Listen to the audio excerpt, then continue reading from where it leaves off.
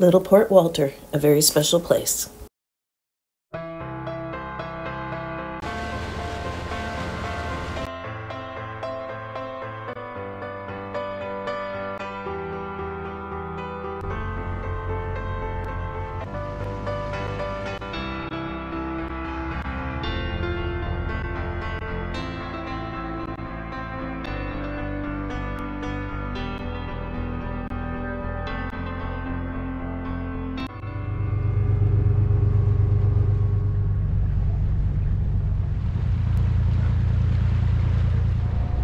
Where are we going today?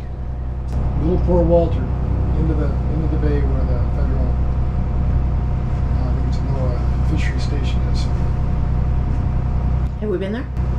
We've been in Big Port Walter and I think it's Denmark Bay. We anchored up a night in there, but not Little Port Walter. So we've been into Port Walter proper, but not Little Port Walter. The Little Port Walter Research Station is the primary field research facility of the Auk Bay Laboratory and is located 110 miles south of Juneau, Alaska, near the southeastern tip of Baranof Island. It is the oldest year-round biological research station in Alaska and has been a host to a wide variety of fisheries research projects since 1934. Personnel stationed at Little Port Walter range from a midwinter low of 2 to a summertime high of 25 to 30 researchers and support staff, depending on the requirements of the various experiments underway. We are currently crossing Chatham Strait to get to our destination. The station is on U.S. Forest Service land in the Tongass National Forest and is accessible only by boat or seaplane. Little Port Walter is just north of Port Alexander, where we visited last year. As you can see on the map, both are serviced by seaplanes. We're headed across Icy Strait, and it's not really bad, but it's not smooth.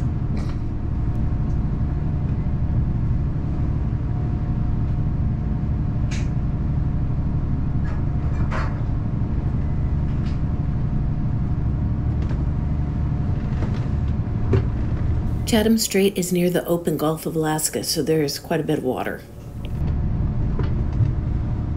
We anchored in Little Port Walter's inner harbor. It is recommended to only enter the port between half and high tide, and preferably on a rising tide. To enter the inner harbor, you want to stay next to the west shore. We're coming into Little Port Walter.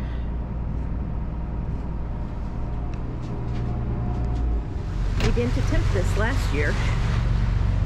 We're gonna give it a shot this year.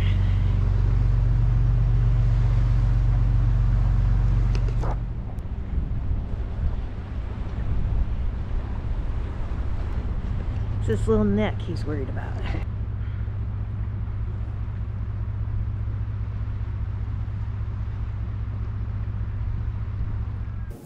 If you look at the water, you can see where it's a little bit different where it's shallow. So we're sticking over on the west side in this area to cut through.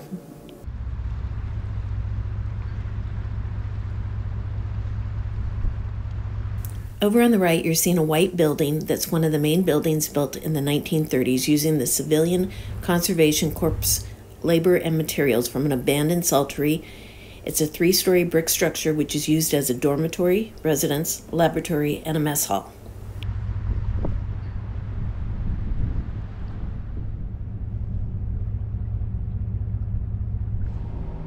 And here's the route we took to get in there.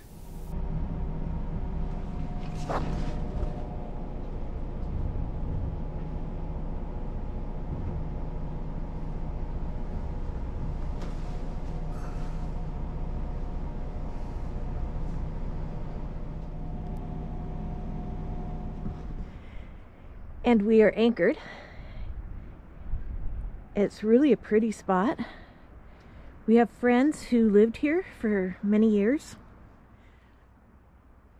so we've always wanted to come and see this spot. It was quite the ride to get here.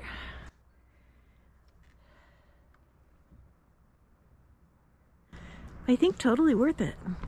Like I said, I've been wanting to see this for years. I do want to point out that the facility has signs up asking you not to anchor past these signs. There's one on the tree on the east side, and there's one on the building on the west side.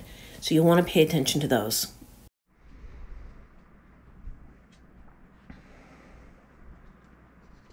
Get this to know.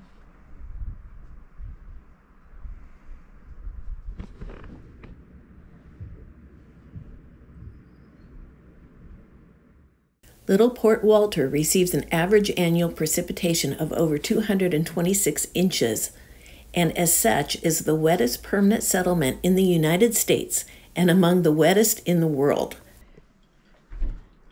We've had 5 fabulous sunny days in the rainiest place in southeast Alaska. The weather was so awesome the next few days, we just hung around the boat and relaxed. Happy birthday! Thank you. Cheers. Not bad for a birthday place, huh? Yeah, nice day. It's great. This actually makes me think of his 60th birthday. We were in the white runabout in Ford's Terror. AK 6142 AT. Yeah. That was pretty fun too. It was. It's a good thing having a birthday on a boat. It was only 2 years ago. I know. That's what's crazy. Life has changed so much. We have a totally awesome day and we're out to go explore. Got a chart on the plotter, which is good.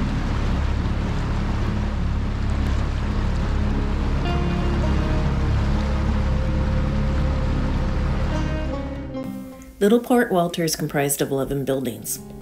The main building is the big white building that we saw when we entered the inner harbor.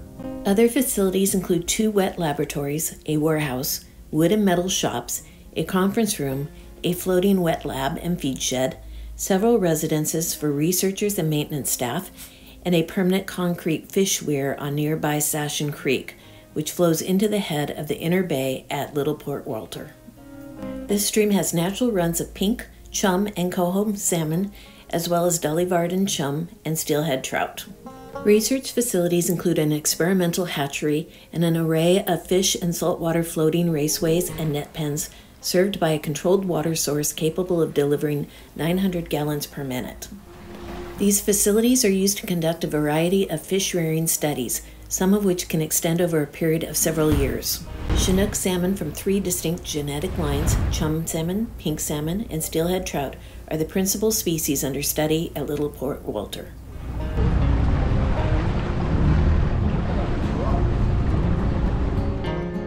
This is the NOAA station at Little Port Walter. And that big white house over there, our friends Betty and Jerry and their daughter Jetty lived here for many years. The facility still has a picture of Jetty while she was living at Little Port Walter.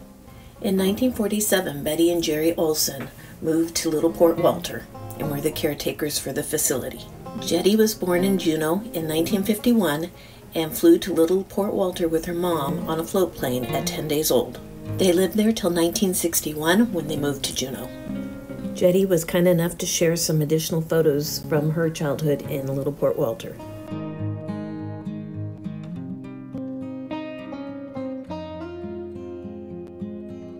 We also saw a picture of our friend Mark Hoover and his kids from when they were assisting with spawning one year.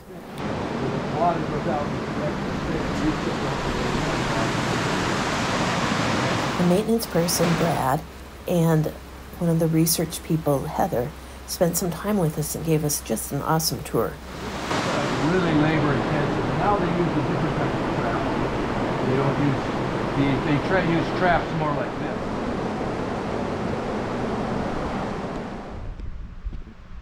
We just got an awesome tour, didn't we? Yes, we did. Brad and Heather gave us a tour of the whole facility, all the way up to the weir, all the way up the creek there. Yeah, pretty cool. Lots of history here. Been here since, they've been doing science or research here since 1933.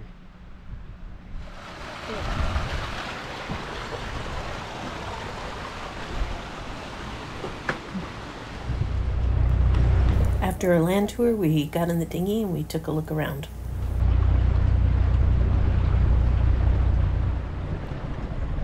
See that webcam?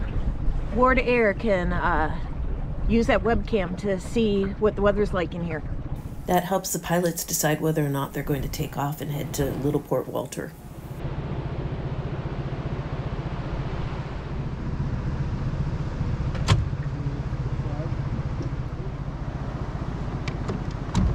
Oh, right there, there's a bunch of pinks. Sure they're pinks? I am. They're the little ones. How do you know that? Because they're the little ones. They're all salmon starting about that size. I know, but the ones that they were showing us were that size, and the kings were bigger. There's all kinds of them. Try not to get eaten. Acclimate into the fresh water, salt water. Is that what they're doing? Probably. This all that salt and fresh water is on top. So you can see how it's cloudy. There's fresh water on top of salt water. So this upper layout here it's much colder than the salt water.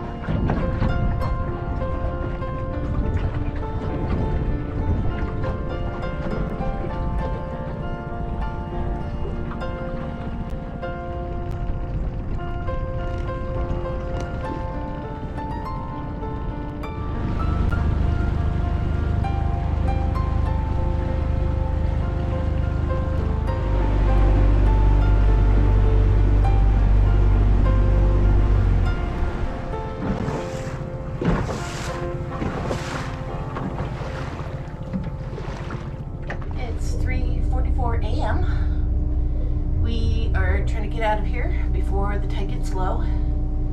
We have a ways to go today, so we need to get an early start, and our other options could be between noon and 2. We've been anchored here at Little Port Walter for 5 days or so. It's been a wonderful anchorage.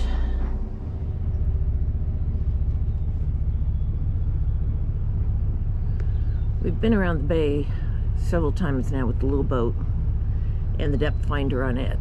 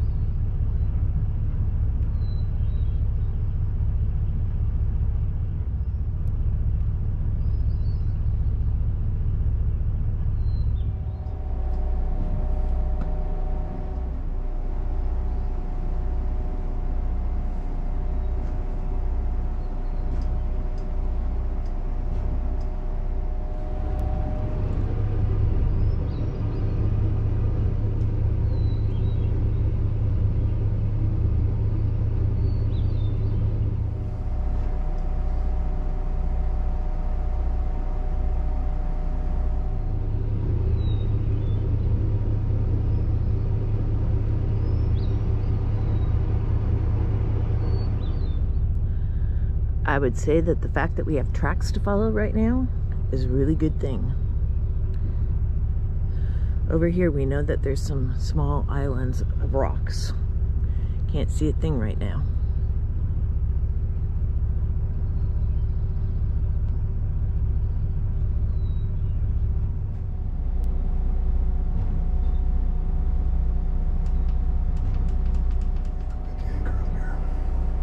Can we wait till we're out of here? We're out of there now. We can just start making out the islands right there. So there's another narrow spot, but not as bad.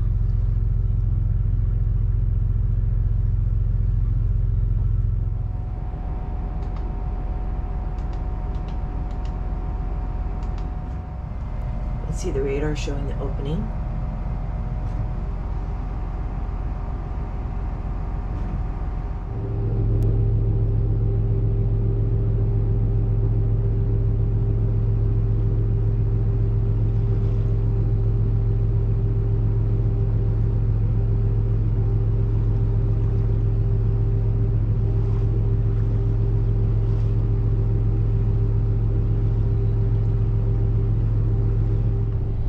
Eric's pulling up the rest of the anchor. We know from the AIS that the closest vessel is about 6 miles away. Without this, I would not be able to tell you where we were. We've got the radar, so if another boat doesn't have AIS, they should show up as a blip here.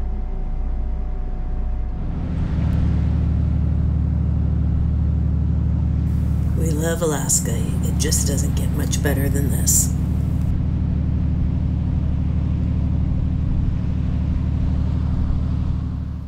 Havaseas you next time.